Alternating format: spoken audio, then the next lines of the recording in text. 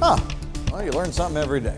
Clear skies out there tonight. It is cool and going cooler as we head toward tomorrow morning. We are seeing 50s, but not everywhere in our area. You'll see that in a second.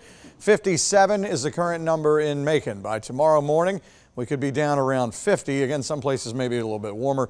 Fog is a possibility in a few spots out there as well. All right, so as we look at the map, seeing 50s, but also some 60s, and even just a little while ago, I saw Thomaston at 70. Yeah, they still do. So a wide range of numbers out there tonight, and as you go farther toward the east and southeast, that's where we're seeing things a lot different than last night. Some places down 9, 10, 11 degrees from this time last night. Right now, humidity levels are in check. Feels good out there, but that might come up some as we head in towards Saturday and beyond. Here's the radar shot. Nothing going on right now. It's quiet. It's going to be that way tomorrow. A fantastic Friday setting up, and we've had a string of these here recently, so enjoy that. As we head into the weekend, we'll change things up a little bit. All right, so here's a look at tomorrow afternoon, tomorrow night. Looking great. Let's go forward into Saturday. Now, we'll pause here. A couple of things to note. You would normally look and say, well, this is the rain that's coming in. Look at this line of showers and storms in Mississippi. All this will be coming across. Well, it'll be coming across, but it's going to be falling apart. Any rain we see is going to be from this southeasterly flow. Notice this, as we go into lunchtime tomorrow, there could already, or Saturday, I should say, there could already be a sprinkle or two as we go forward into Saturday afternoon.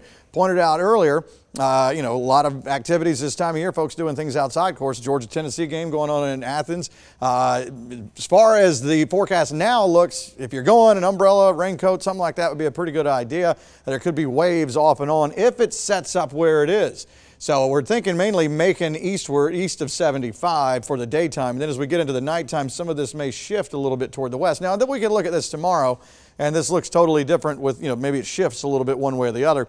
But wherever it does line up, it looks like it's going to be kind of like a conveyor belt, potentially of rain. We've seen this set up every once in a while, and then it may continue some as we go on into Sunday there. Long-range models show just splotches, but you saw there on the graph model, some color still there even as we get into Sunday lunchtime. Monday and Tuesday are looking quiet. We get into Wednesday of next week. Total separation in the models here. So there is zero confidence on what's happening in the middle of next week.